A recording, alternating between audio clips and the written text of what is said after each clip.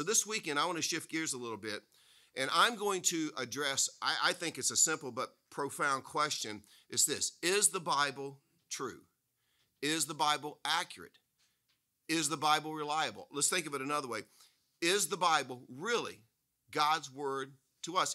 Or is it just a great bunch of stories, some inspirational things? Because here's the thing: if it's not God's word to us, then at the end of the day, the Bible is really no better than a Confucius quote or a Buddha blessing. Like, I don't know if you've ever read the Quran. I don't know if you've ever taken the time to read the Book of Mormon. You probably haven't. There's some really good stuff in the Book of Mormon. There's some really good things about relationships in the Book of Quran. There's great advice, but here's the thing.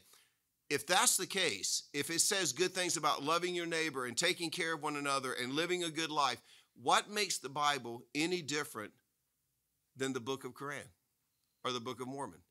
So what I want to talk about is, I want to begin by giving you 3 ways that the Bible is unique. And these are just some facts about the Bible that maybe you didn't know. But first of all, the Bible is unique because of its circulation. I don't know if you know it or not, but the Bible is the most published book of all time. Over 7 billion copies of the Bible are in print. Now, let me just give you a little bit of perspective. The Book of Mormon, there's less than 200 million copies, million with an M, in print. Even the Quran, only about 800 million. But when we talk about the Bible, 7 billion copies of the Bible in print. Almost 2,800 copies of the Bible are sold around the world every minute of every day. So understand, the Bible is unique in its circulation. Here's the second thing. The Bible is unique in its translation. The Bible has been translated into over 1,200 languages. Again, to give you some perspective, the Quran has been translated into 114 languages. The Book of Mormon only into 80 languages. But the Bible's been translated to 1,200 different languages. It's still being translated. It's the most translated book of all time. But this is what I want you to also understand. The Bible is incredibly unique in its preservation. I mean, when you think about it, the Bible has been picked apart, it's been ridiculed, it's been banned, it's been burned, it's constantly under attack. You name it, the Bible has gone through it. But it seems that the Bible always emerges out the other side stronger than ever. My point is simply this: whatever you believe about the Bible is unique.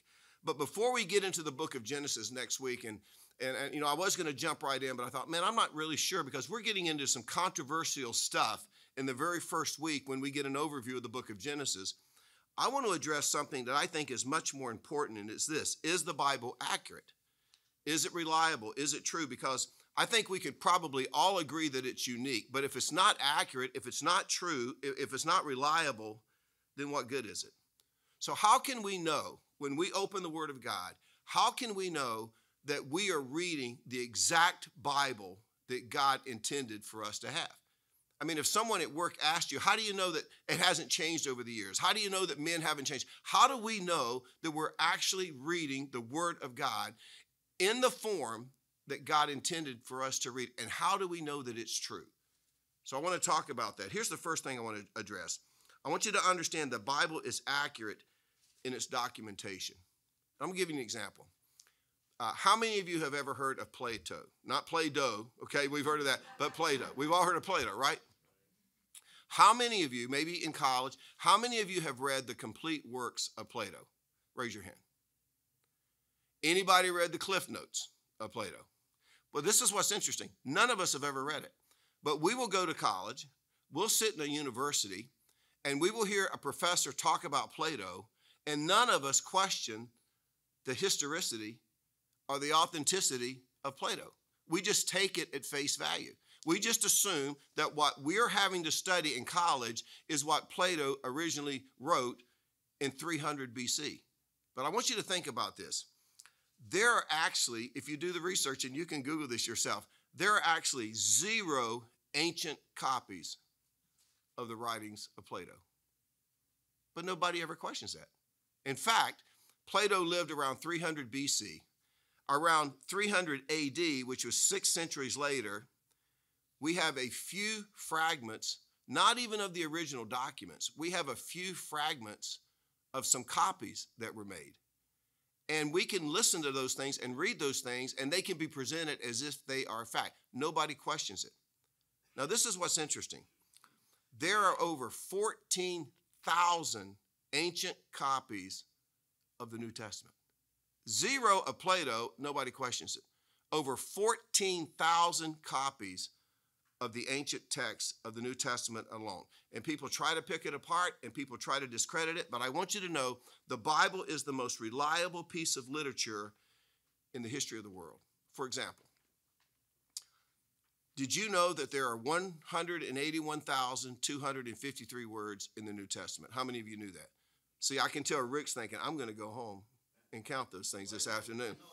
181,253 words in the New Testament. Of those 181,253 words, only 400 words have ever been questioned by scholars, historians, and linguistic experts. And even those 400 words have to do with misspelled words and grammatical errors. So almost 181,000 words, the rest of those words are exactly what they were intended to be. They're exactly what was in the original ancient documents. They are right on target. So I want you to understand something. When we read the Bible, we have every reason to be confident that we have the exact same Bible today that has always existed. In fact, it's supernatural how God has taken the time and the energy to preserve the Bible. And so understand it's unique in its documentation. This is what the writer of Psalm David says in Psalm 19, verse 7. He says, the law of the Lord is perfect. And this word Hebrew in the perfect doesn't mean perfect like you have perfect hair or you have perfect teeth. Literally, it means accurate. And so literally what it says is this: the law of the Lord is accurate, refreshing the soul. The statutes of the Lord are trustworthy. In other words, the Bible is reliable. David says you can trust it. And I know what some of you are thinking, because this is where we get the hang up. Mike, what about the miracles? Because when I try to defend my faith, it's the miracles that I have a hard time really trying to explain to people that I believe that a guy was swallowed by a fish and 3 days later was vomited up on land. Well, I will tell you this. Later on, when I give you an overview of the book of Jonah, I'm going to actually give you some accounts of other people back as late as the 1800s and earlier, and then later, that were literally swallowed by fish and lived to tell about it. In fact, I will probably tell you the exact fish. It wasn't a whale that swallowed Jonah. I'll tell you the fish that did it. But see, we think these are miracles, and yet when you really dig around a little bit, there's evidence that this happened to other people. But it's those kinds of things again. Resurrection, people coming back to life. Not just Jesus, but people that Jesus brought back to life. Healings that took place. The Red Sea parting. Listen, we're going to be in Genesis next week, and in the first 7 chapters, we got to deal with creation, and we got to deal with the universal flood. How do we explain those things? And a lot of us have a hard time believing that stuff. Well, again, let's take the classical historical method of studying literature that's used all throughout history, and let's think about the miracles for a second. Understand, when the miracles in the Bible were performed, they were performed in public. And when these miracles took place, people began to talk about these miracles. People began to record them. I don't know if you've read The Chosen or not, but I think it has done a phenomenal job of depicting what it must have been like in those days when they didn't have internet, they didn't have cable TV, but when they heard through the grapevine the miracles that were taking place under the ministry of Jesus, how the crowds grew and the people came, and they would sit all night and listen to him because they heard, and people began to record, right? I'll give an example of the details that you find in the Bible, because it's the details that make this stuff believable. If you ever get to go to Israel with me, usually we wrap up our trip on the last day by visiting a tomb that is very, very probable, could have been, without it, I'd say about a 98% efficiency, that this was the tomb that Jesus was placed in after the crucifixion. Now, let me tell you what's so interesting about this tomb. This tomb is located within about 100 yards. It's probably within about a 1 or 2 minute walk from a place that looks just like a skull. Just like a skull. Now, why is that significant? Well, this is significant because this is what it says in John chapter 19, verse 41. At the place where Jesus was crucified, Matthew tells us it was called Golgotha, the place of the skull. There was a garden. Wow. And in the garden, a new tomb in which no one had been laid, because it was the Jewish day of preparation And since the tomb was nearby, they laid Jesus there. Now, the reason I share this with you, because in a moment like that, when you're standing outside of a tomb or you're standing inside of a tomb, that's within about a 1 or 2 minute walk from a place that looks just like a skull, see, it no longer feels like a fairy tale. It no longer feels like some magical story that you heard about in Sunday school. All of a sudden, it feels more historical. It feels like an event that actually took place, that happened in history. And part of it is because of the details that the Bible gives us. Let me show you another example. Interesting story, Acts chapter 3. It kind of describes what I'm talking about. And as I read through this story, I want you just to listen to the details. In fact, one of the reasons that you can probably believe and take the Bible seriously is because of all of the details that we get in the Bible. Let me show you the story. It's Acts chapter 3, verse 1. It says, one day Peter and John were going up to the temple, a real place, at the time of prayer at 3 p.m. Now a man who was lame from birth was being carried to the temple gate, Beautiful, a real place, where he was put every day to beg from those going into the temple courts. When he saw Peter and John about to enter, he asked them for money. Peter looked straight at him, as did John. Then Peter said, "Look at us." So the man gave them his attention, expecting to get something from them. Then Peter said, "Silver and gold I do not have, but what I do have I give you. In the name of Jesus Christ of Nazareth, walk." And I can promise you this, when the crowd around the temple heard them refer to Jesus of Nazareth, they knew exactly who Peter and John were talking about.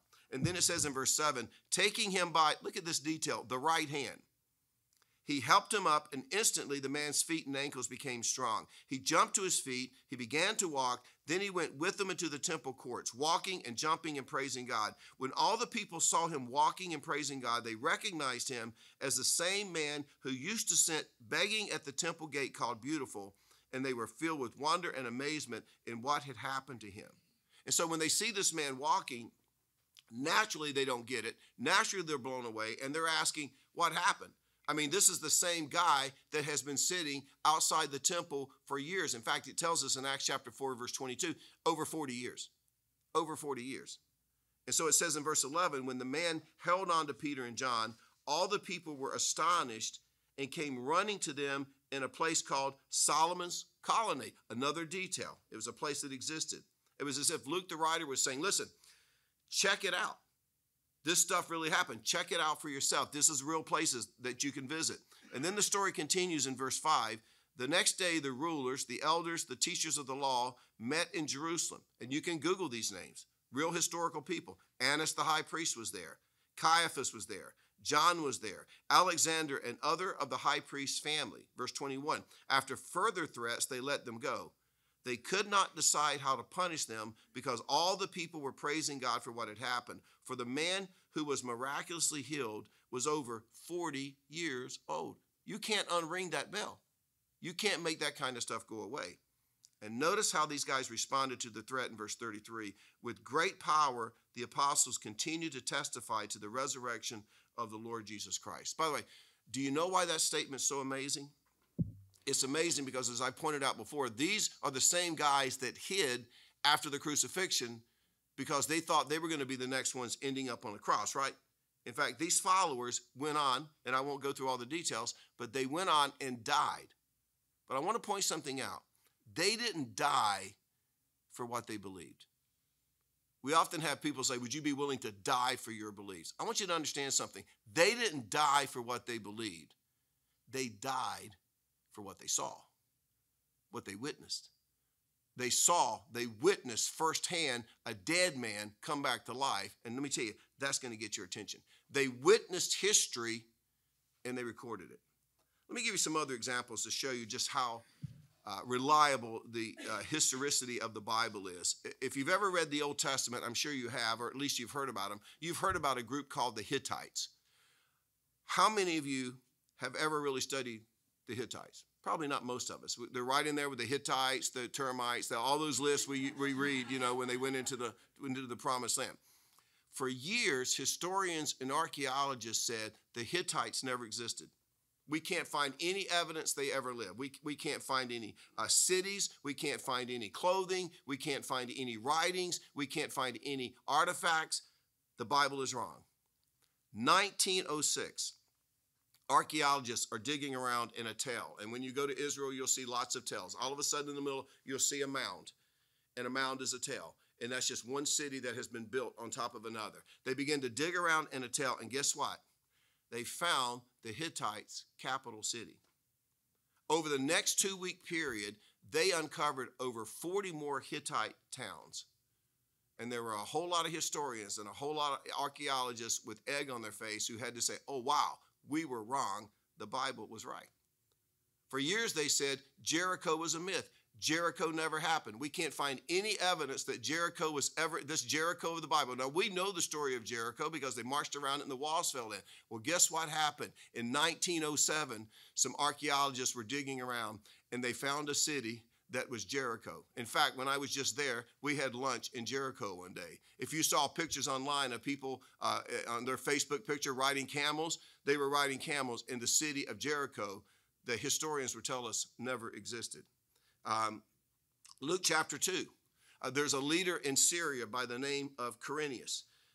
Quirinius, who lived in the time of Jesus, he was involved in the census. Remember the story? It was Quirinius in Luke chapter 2 that said everybody has to go back to their hometown where they were born, and they have to register because you have to pay your taxes.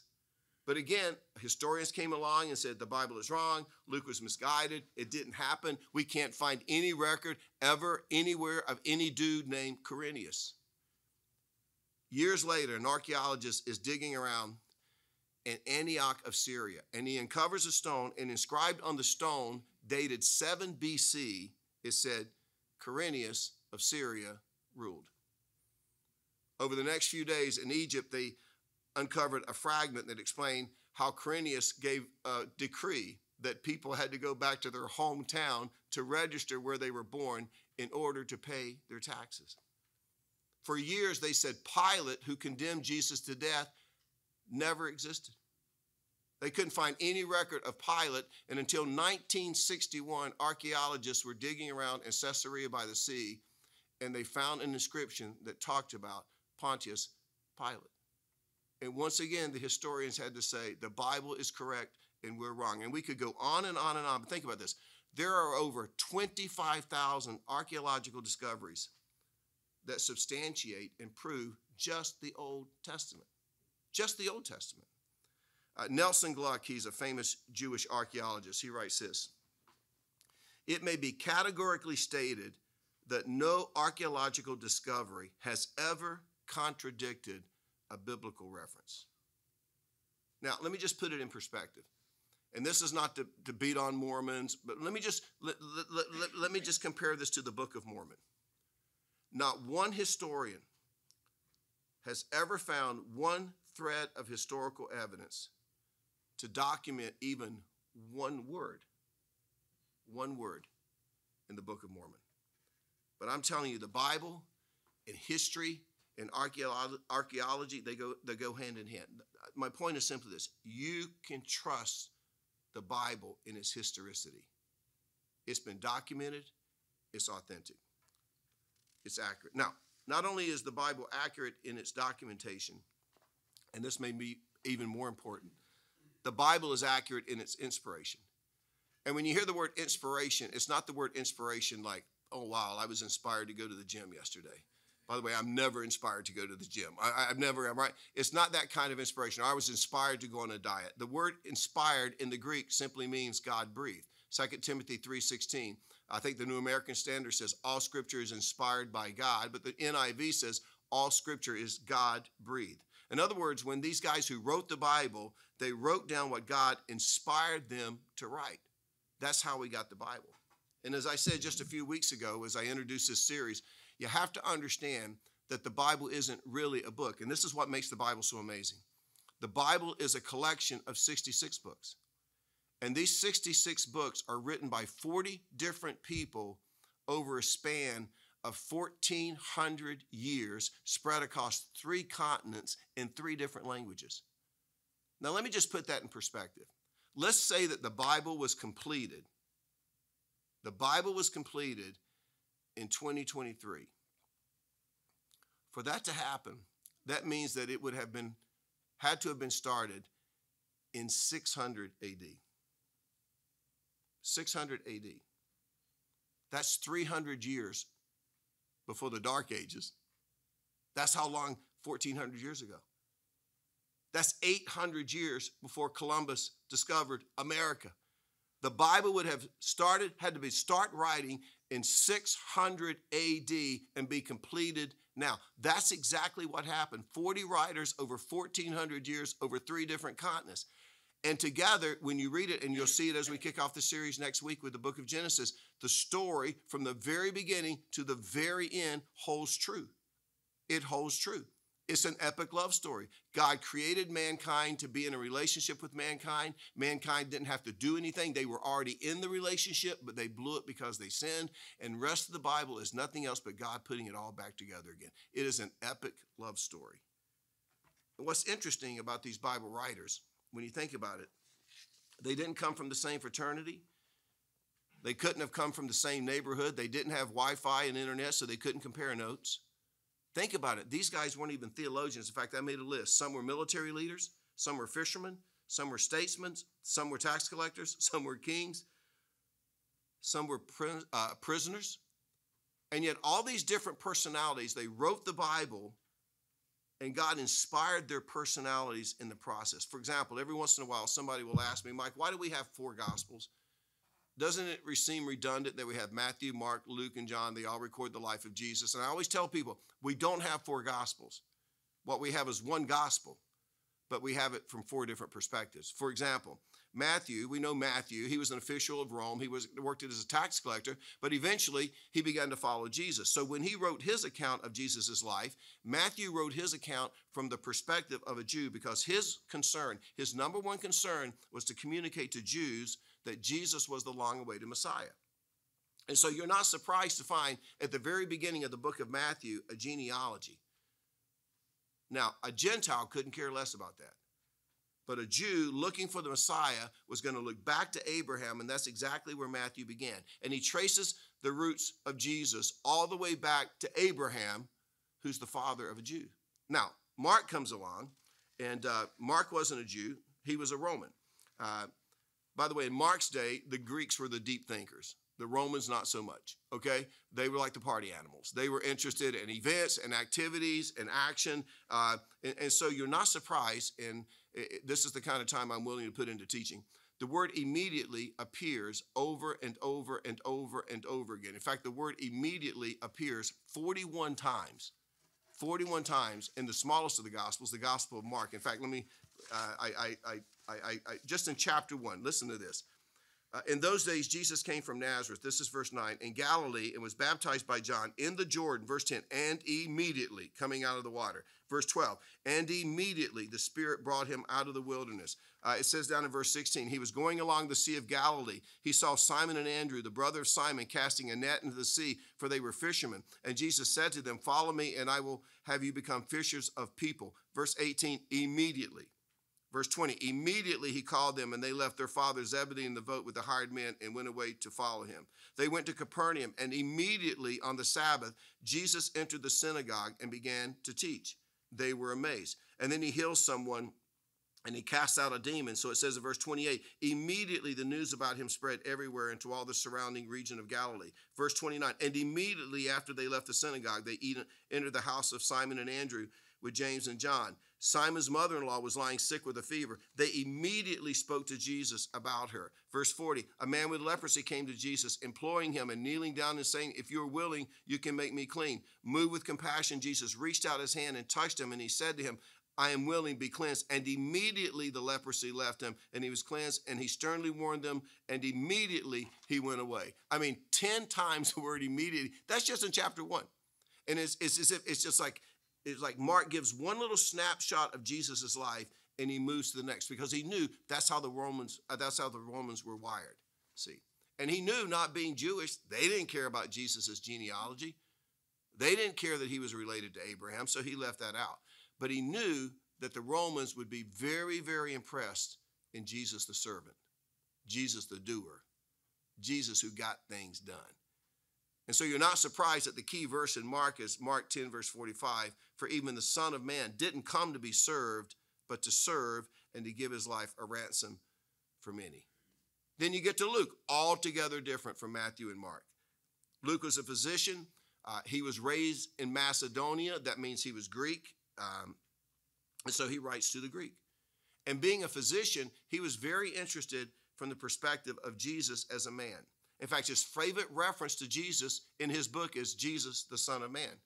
And he, being a doctor, gives us great details about the life of Jesus that the other Gospels does. He says a lot about the birth of Jesus. He says a lot about the childhood of Jesus. We don't get that in any other Gospels, but Luke came from that perspective. John comes along, and under the guidance of the Holy Spirit, he realizes that the picture of Jesus still isn't complete. We've seen Jesus as the Messiah. We've seen Jesus as the servant. We've seen Jesus as the Son of Man. But John knew that there needed to be a presentation of Jesus as the Son of God. So he begins by John chapter 1 saying, in the beginning was the Word, who, if you were here last week, Mary pointed out, is a reference to Jesus. In the beginning was the Word, and the Word was with God, and the Word was God. And so John, he takes the opportunity to explain to us how Jesus came from God, was God on this earth, and he went back to God. Every account, Matthew, Mark, Luke, and John, all different, all God-breathed, all inspired. One gospel, 4 different perspectives. 2 Peter chapter 1, verse 21 says this, for prophecy never had its origin in the will, but prophets, though human, spoke from God as they were carried along by the Holy Spirit. In other words, these writers, they were prompted. They were carried along by the Holy Spirit. And because of the Holy Spirit's inspiration, we can rest assured that the Bible we have is the Word of God. It's not man's opinion. Now, I'm going to be honest with you. If we really believe the Bible is the Word of God, if our culture really believed the Bible is the Word of God, a lot of these things that are getting debated in today's culture, we wouldn't have to debate. Because from the very beginning, God knew exactly what he was writing. And I'm telling you, we have the same Bible today. It doesn't change. God's the same yesterday, today, and forever. Because culture changes doesn't mean the Scripture changes. So this is God's Word. And I know what some of you are thinking. You're thinking, well, Mike, it sounds good, but can you prove it? Can you prove it? Well, let's just take the area of prophecy concerning Jesus. We know that Jesus was born in Bethlehem. We know that for 30 years, he had a job as a carpenter. We know at around the age of 30 that Jesus went public with his ministry. About 3 years into his ministry, he caused so much disruption, and he was taking away the power of the religious leaders of the day. He was falsely accused. He was tried. Eventually he was crucified. 3 days later, he rose again. But do you realize that when Jesus did those things, he fulfilled over 300, think about this, he fulfilled over 300 prophecies in the Old Testament. And these prophecies were written hundreds of years before they actually took place. For example, did you know that the very first Christmas was predicted by Isaiah the prophet 800 years before Jesus was born in Bethlehem? By the way, I mentioned earlier that there is no ancient document of Plato, not one. Did you know that you can go to a museum in Jerusalem and you can see in its entirety the whole scroll of the book of Isaiah, an original ancient document that has been preserved for us, the entire scroll. It's an amazing thing to see. Isaiah wrote, not Handel, for unto us a son is born, unto us a child is given. He wrote that in Isaiah chapter 9, verse 6. Now, to think that when he wrote that 800 years before Christmas, when he wrote those 14 words, he set into motion what we celebrate every year as Christmas. 800 years before it happened. That's just one of hundreds of prophecies that have been fulfilled. Peter Stoner is one of my favorite illustrations. He's a scientist in the area of mathematical probabilities, writes in this book, Science Speaks. He says, if we take just eight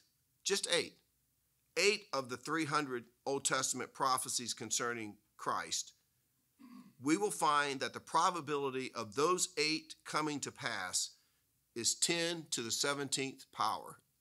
Does that mean anything to anybody? No. So he goes on and he gives us this illustration. Listen to this. He says, if we take 10 to the 17th power of silver dollars and lay them on the face of Texas, they will cover all the state 2 feet deep. Now mark, one of these silver dollars, stir the whole mass thoroughly around and around and around, blindfold a man and tell him he must pick up one silver dollar. What chance would he have of getting the right one? Just the same chance that the prophets would have had of writing these 8 prophecies and having them come true in any one man. That's significant. And that's just 8. That's just 8 prophecies. Jesus fulfilled hundreds of prophecies. So I want you to understand the Bible is reliable in its inspiration. Now, I want to close by asking you a question. What do you believe about the Bible? See. Because I will tell you, next week as we get into creation, there are implications in your life with what you believe about the story of creation. It's going to determine how you view life. When you really determine what your perspective and your view of how did God actually create? Or why did God do what he did in Genesis chapter 7? Or how could God pick Abraham, who was an idolater, to say, I'm going to bring through you the Messiah?